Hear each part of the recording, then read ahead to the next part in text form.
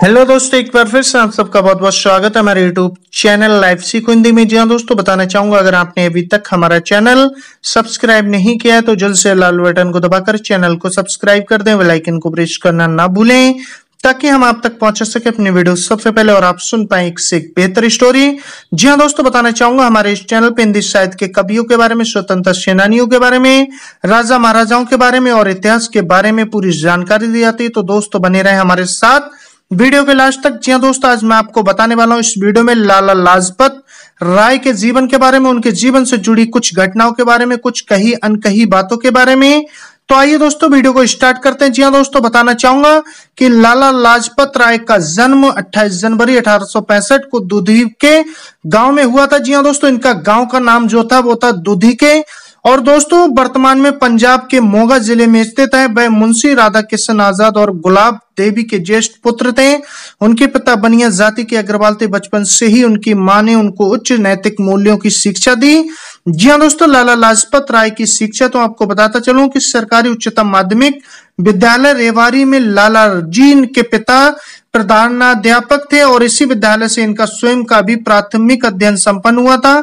इसके बाद 1880 में कानून का अध्ययन करने के लिए लाजपत राय ने लाहौर में सरकारी कॉलेज में एडमिशन ले लिया। 1884 में इनके पिता का रोहतक स्थानांतरण हो गया और इस कारण जिनके साथ यह स्वयं भी रोहतक शिफ्ट हो गए। जी हाँ दोस्तों, लाहौर के सरकारी कॉलेज में बीबी की पढ़ाई पूरी करने के बाद 1886 में उनका परिवार हिसार आ गया। जी हाँ दोस्तों, जहां उन्होंने लॉ की प्रैक्टिस शुरू की। हालांकि उस समय के अन्य वकीलों की तरह वो वकालत में पैसा कमाने में रुचि नहीं रखते थे, वो सोशल वर्क में ध्यान केंद्रित करना चाहते थे।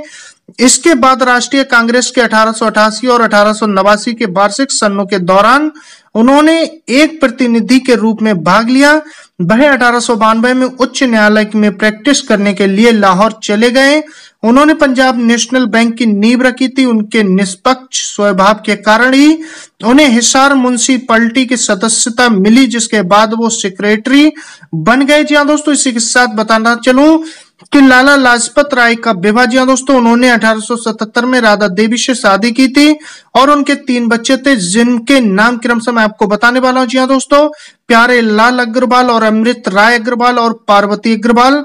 जी हाँ दोस्तों, इसी के साथ लाला लाजपत राय के गुरु तो दोस्तों लाला जी दयानंद सरस्वती के अनुयायी थे, जिन्होंने आर्य समाज की स्थापना की थी। इसके अलावा उन्होंने धनानंद सरस्वती की एंग्लो वैदिक स्कूल की स्थापना करने में भी मदद की। दयानंद सरस्वती के देहांत के बाद उनके सहयोगियों के साथ मिलकर उन्होंने एंग्लो वैदिक कॉलेज और शैक्षिक संस्था भी स्थापित की। जी हाँ दोस्तों, इसी के साथ आइए बताता चलो कि लाला लाजपत राय का स्वतंत्रता संग्राम में योगदान। जी हाँ दोस्तों, तो 1888 में उन्होंने पॉलिटिक्स में प्रवेश किया और अपनी देशभक्ति और समर्पण की भावना से सबको प्रभावित किया। इलाहाबाद में इंडियन नेशनल कांग्रेस के सेक्शन के दौरान उनके ओजस्वी भाषण ने वहां उपस्थित 80 बुद्ध जनों का ध्यान खींचा, जिससे उनकी ख्याति और बढ़ गई और उन्हें कांग्रेस में आगे बढ़ने की दिशा भी मिली। जी हाँ दोस्तों, देश सेवा का उद्देश्य लेकर ही वो हिसार से लाहौर शिफ्ट हो गए, जहां पर पंजाब हाई कोर्ट था। यहाँ उनके पास अपने देश सेवा के कार्य और सोशल वर्क के लिए विस्तृत क्षेत्र और संभावना थी। बंगाल विभाजन के विरोध में उन्होंने बढ़ चढ़कर हिस्सा लिया। उन्होंने स्वदेशी आंदोलन में अग्रणी की भूमिका निभाई थी। वो ब्रिटिश सरकार की दमनकारी नीतियों से निष्प्रभावित रहते थे और देश के सम्मान के लिए लगातार काम करते रहते थे। जी हाँ दोस्तों, 1907 में उनके द्वारा लाई गई क्रांति से लाहौर और रावलपिंडी में परिवर्तन की लहर दौड़ पड़ी थी, जिस कारण ही नवंबर 1907 में ही उन्हें 6 महीने के लिए मांडले जेल में डाला गया। कुछ समय तक कांग्रेस से अलग रहने के बाद 1912 में उन्होंने वापस कांग्रेस को ज्वाइन किया, जिसके 2 साल बाद वो कांग्रेस की तरफ से प्रतिनिधि बनकर इंग्लैंड गए। 1914 में हुए विश्व युद्ध के कारण वो 6 महीने तक इंग्लैंड में नहीं रह सके और उन्होंने अमेरिका की तरफ प्रस्थान किया।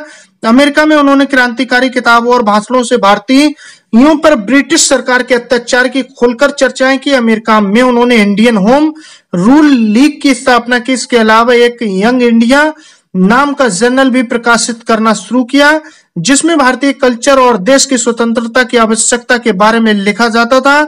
और इस पेपर ने उन्हें विश्व भर में ख्याति दिलाई। 1928 में ब्रिटिश सरकार द्वारा साइमन कमीशन लाए जाने के विरोध में उन्होंने बहुत सी रैलियां और भाषण का आयोजन किया। साइमन कमीशन भारत में संविधान के लिए चर्चा करने के लिए एक बनाया गया कमीशन था, जिसके पैनल में भारतीय नहीं थे।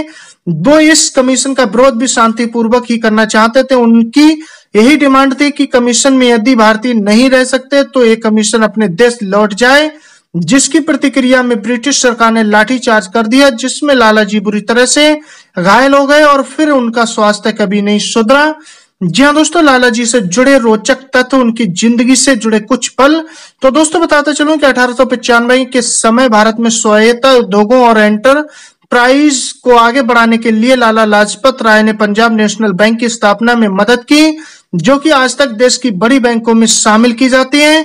जी हाँ दोस्तों, इसी के साथ बताना चाहूंगा कि लाला लाजपत राय का देहांत, तो दोस्तों लाला लाजपत राय का देहांत 17 नवंबर 1928 को दिल का दौरा पड़ने के कारण हुआ था। जी हाँ दोस्तों, आज भी उनके मृत्यु के दिन 17 नवंबर को शहीद दिवस के रूप में मनाया जाता है। उस समय भी लाला लाजपत राय के कारण मृत्यु के कारण क्रांतिकारियों में अंग्रेज के खिलाफ रोष की लहर फैल गई और उन्होंने उनकी मृत्यु का बदला लेने का सोचा। चंद्रशेखर आजाद के साथ भगत सिंह और उनके अन्य सहयोगियों ने मिलकर स्कॉट की हत्या की योजना बनाई, लेकिन क्रांतिकारियों ने स्कॉट की जगह जेपी सैंडर्स को गोली मार दी। जी हाँ दोस्तों, ये था लाला लाजपत राय के जीवन से जुड़ी कुछ रोचक बातें, जो मैंने आपके साथ उनके जीवन से जुड़े कुछ पल, कुछ कहे अनकही घटनाएं आपके साथ शेयर की। तो दोस्तों आप कमेंट्स बॉक्स में जरूर लिख के बताएं आपको कैसे लगी स्टोरी। मिलते हैं दोस्तों फिर नेक्स्ट वीडियो में नेक्स्ट स्टोरी के साथ। आपने अपना कीमती वक्त दिया, तब तक के लिए धन्यवाद।